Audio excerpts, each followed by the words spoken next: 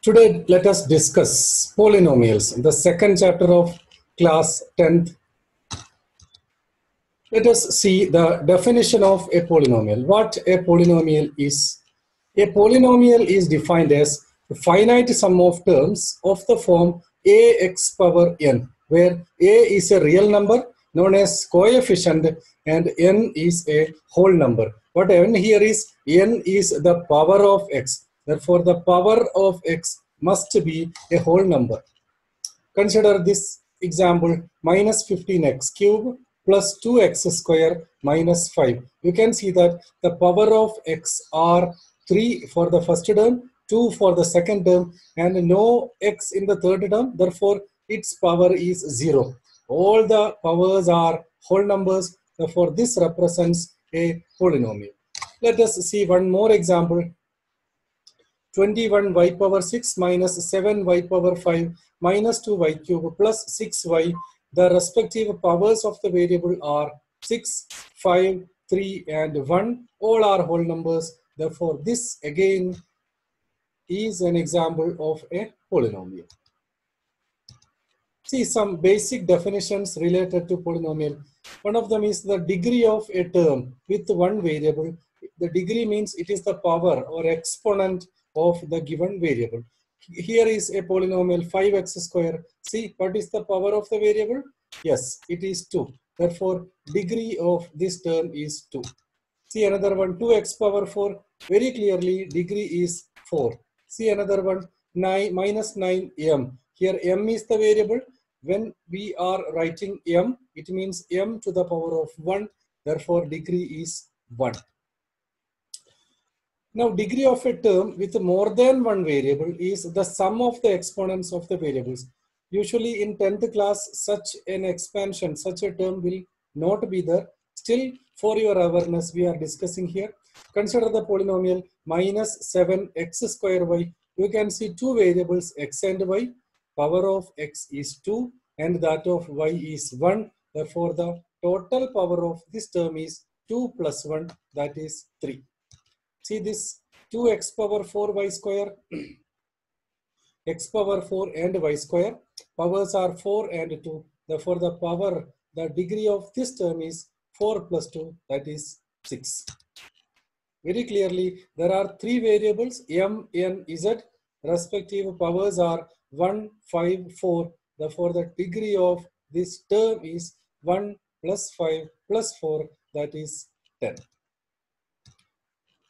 The degree of a polynomial is the greatest degree of the terms of the polynomial variables.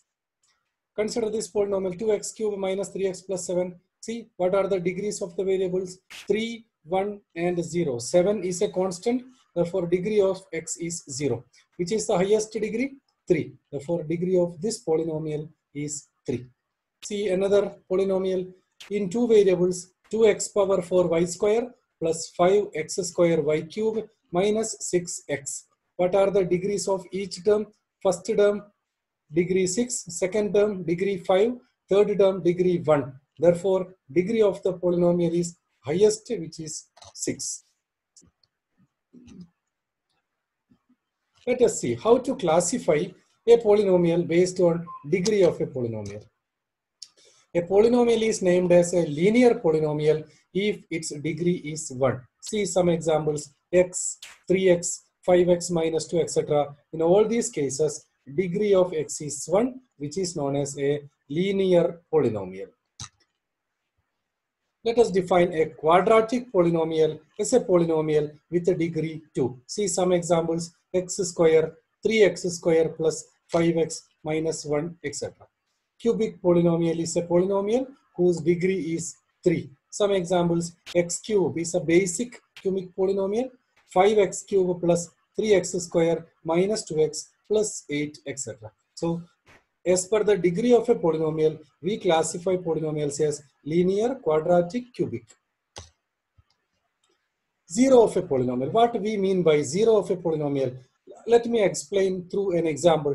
Let us consider a polynomial x square minus 5x plus 6. Let us find some values of the polynomial by replacing the variable by some numbers. Let us consider p of 1. How will you expand? 1 square minus 5 into 1 plus 6, right? We replace the variable x by the value 1. We are getting the value 2. So for x equal to 1, value of the polynomial is 2. See one more value, p of 2. What we are doing here?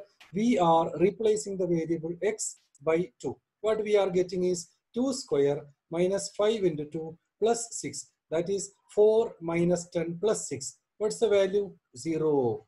That is what we want. Here, when x equal to 2, the value of the polynomial is becoming 0. Such a value of the variable is defined as 0 of a polynomial. So let us define 0 of a polynomial as 0 of a polynomial is the value of the variable for which the value of the polynomial becomes 0.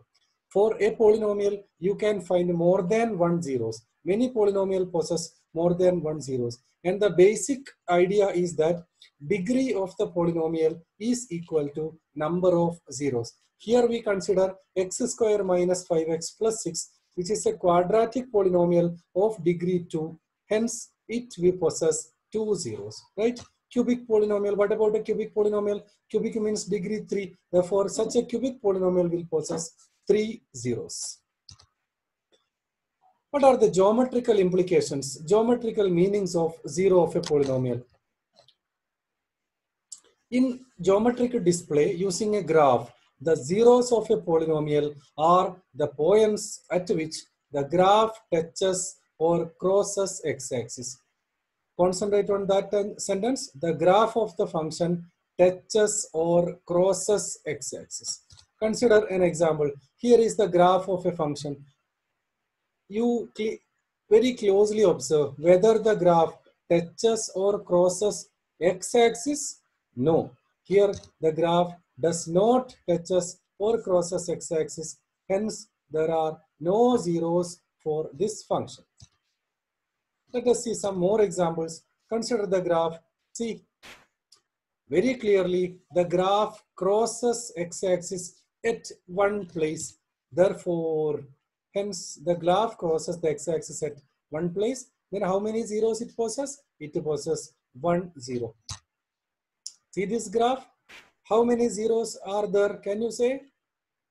Yes, the graph crosses x-axis at 1, 2, 3, 4 places. Therefore, this graph, this polynomial has 4 zeros. See this example? Here, the graph crosses the x-axis at one place and touches the x-axis at 2 places. Collectively, there are 3 zeros.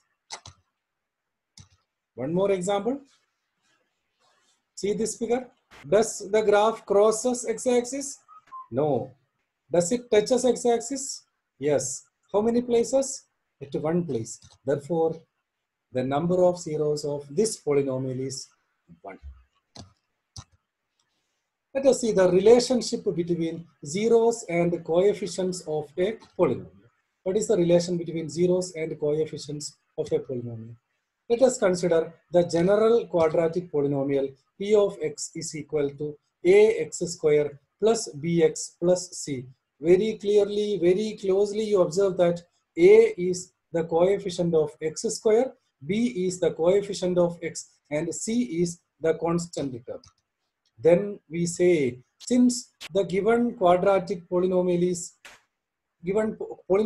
quadratic. Quadratic means degree 2. It has 2 zeros. Let us name these zeros as alpha and beta. Alpha and beta are Greek letters used to represent zeros of a polynomial. So basically, this is something new for you.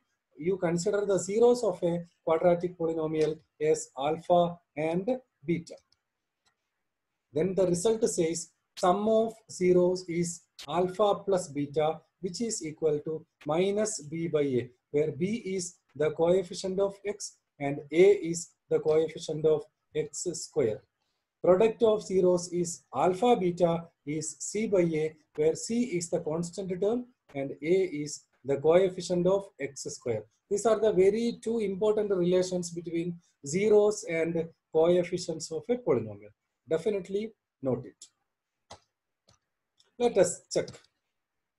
Find the zeros of the quadratic polynomial x square plus 7x plus 10 and verify the relationship between zeros and the coefficients.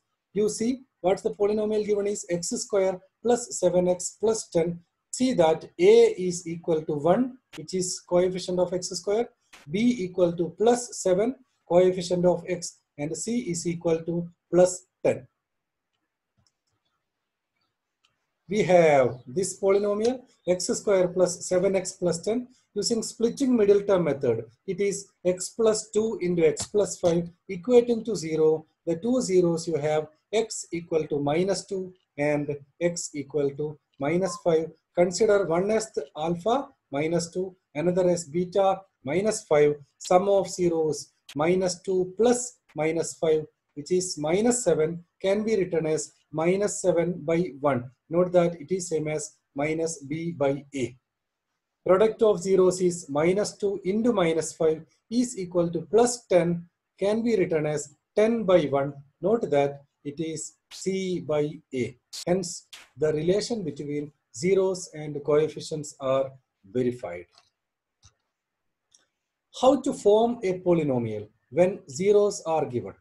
How to form a polynomial when zeros are given? In last case, we saw that a polynomial is given, we can find the zeros. Now in the reverse order, zeros are given. How to form a polynomial?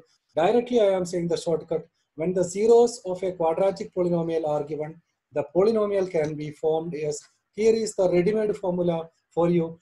Polynomial p of x is equal to x square minus sum of zeros into x plus product of zeros. Or using symbols, we can write it as p of x is equal to x square minus alpha plus beta into x plus alpha into beta. Sum of zeros and product of zeros. Let us see some examples. Find a quadratic polynomial whose sum and product of zeros are minus 3 and 2 respectively. What are given? Let us go. Sum of zeros is minus 3, product of zeros is 2. We have the formula x square minus sum of zeros into x plus product of zeros. Simple substitution, x square minus sum of zeros minus 3. Note that it is minus of minus 3x plus 2, which is x square plus 3x plus 2. Let us see one more problem. Find the quadratic polynomial whose zeros are given. Zeros are given as minus 5 and 3. What are given? Alpha and beta. Minus 5 and 3. What is the sum of zeros? Alpha plus beta. Minus 5 plus 3. Minus 2. Product of zeros. Alpha into beta. Minus 5 into 3, which is minus 5. Once again, we are collecting the direct equation and substituting p of x is x square minus minus 2. What is minus 2? Sum of zeros into x plus product of zeros is minus 15, which is x square plus minus 2 become plus 2x minus 15. Definitely note that irrational zeros occur in conjugate pairs. Irrational zeros occur in conjugate pairs. If a plus root b is a 0, then definitely a minus root b is the other 0, which is the conjugate. So the term conjugate means simply you change the middle sign.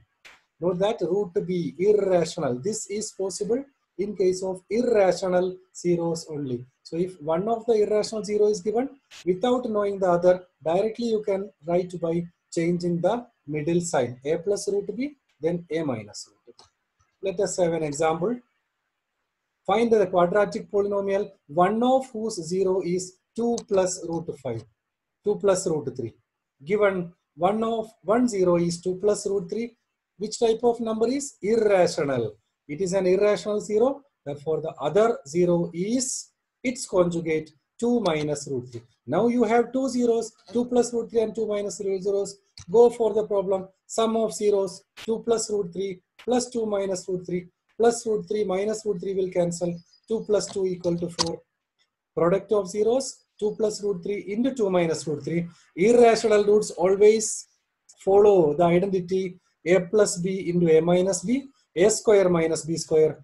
2 square minus root 3 square. 2 square 4. Square of root 3, it is 3. That is 4 minus 3 is 1. Once again, we have the ready-made equation x square minus sum of zeros 4 plus product of zeros 1.